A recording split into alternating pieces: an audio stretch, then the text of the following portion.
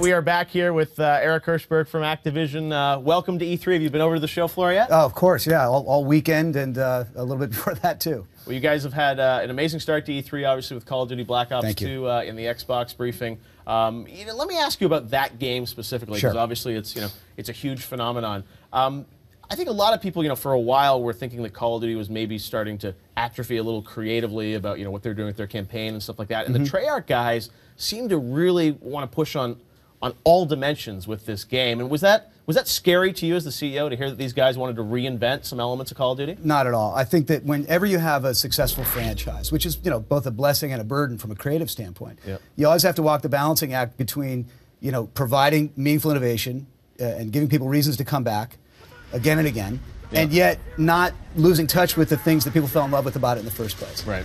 In the case of Black Ops 2, I think you hit the nail on the head. Treyarch is really taking a wide berth, and they're really re-examining a lot of the things that have been consistent. Right. And they're kind of no sacred cows. They're really going for it, and I couldn't be more thrilled. I think it looks great. But the best news is, with all the innovation, with all the new things they're trying, it still really feels and plays and moves like a Call of Duty game. Absolutely. Now, last year you introduced Modern Warfare 3 alongside Call of Duty Elite. Yep.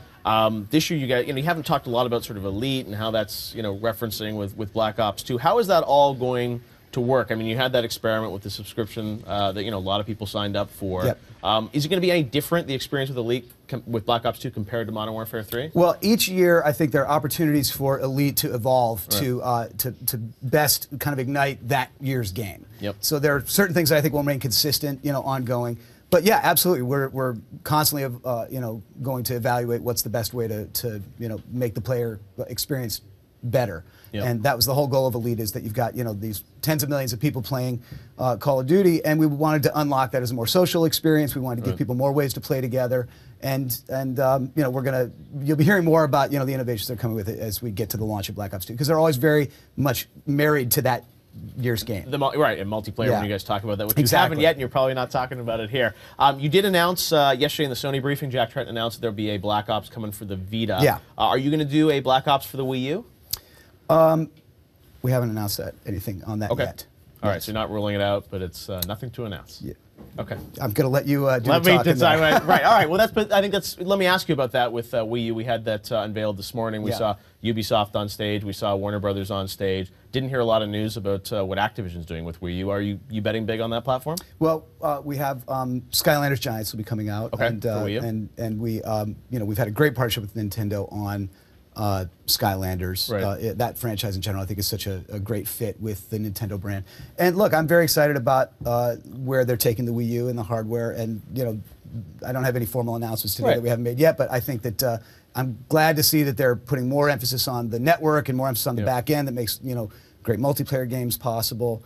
And stepping up in HD in a big way. And I'm very intrigued by the controller as well. Well, that's interesting when you talk about online, because that's something I think a lot of fans have been wondering. There's the Miiverse online and stuff. And Activision, I mean, in order to do a Call of Duty or any game with a lot of online gameplay, would you have to build like an Elite or build your own service, or how does that work on the Wii U from a third-party perspective?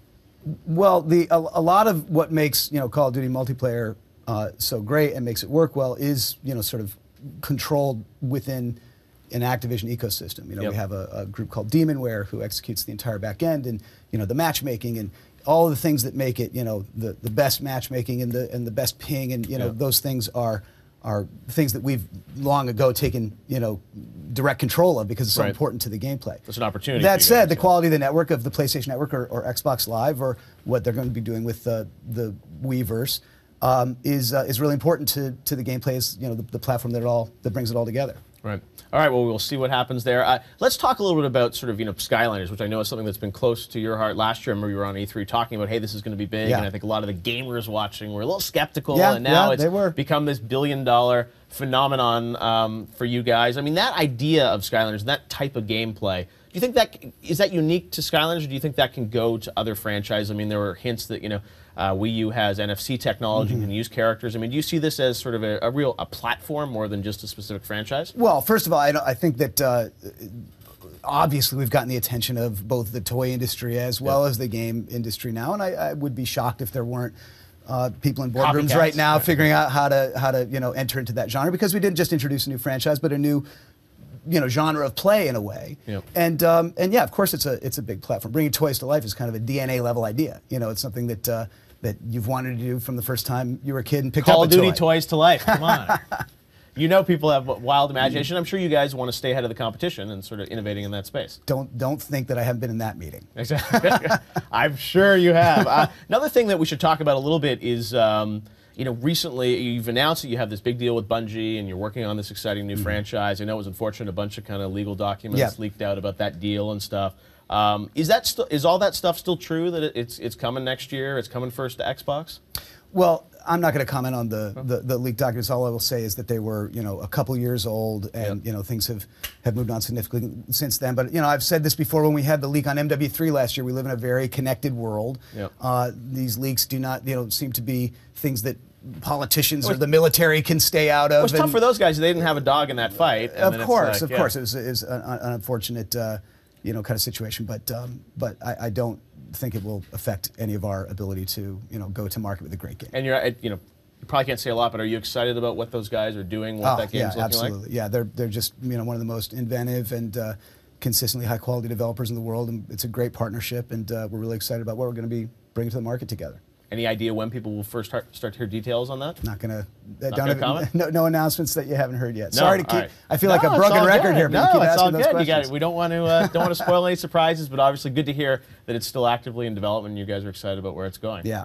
Fantastic. All right. Well, have a great show. You got a lot of great games on the show floor. The new Transformers. We showed an amazing CG piece for that yesterday, and that game is on fire. That's a great game, and Hyman Studios did a wonderful job with it, and it's got a prominent, it's prominently featured in our booth, and I think that could be a sleeper hit. I really have a lot of high hopes for it. Fantastic. All right. Well, shout out to Justine, the host of Friday Night Fights. That's right. Justine's good people. That's doing right. A great job on Elite TV, right? On Elite TV. If you're not seeing it, if you're not a premium member, you're not seeing it. But more Justine, the better, right? That's right. And Ridley and Tony Scott, executive producing, and Justine. Yeah. Well, hopefully we'll see Justine knows who's really the news. That's the draw. Justine is a big draw, and she's been commanding our social board here, where there's lots of buzz. And Black Ops 2 was trending like crazy the other day when it was inside the Xbox. Well, you're going to see more. So. If you haven't been yet, go when the show opens, stand in line and see the demo we're doing. You're going to see the Strike Force levels. You're going to see all of Los Angeles from beginning to end, and a bunch more innovations. And they got zombies and multiplayer and so much to go. It's going to be huge. Yeah, Lamy and those guys are on fire. All right, thank you very much, Eric. Always a pleasure seeing you every year.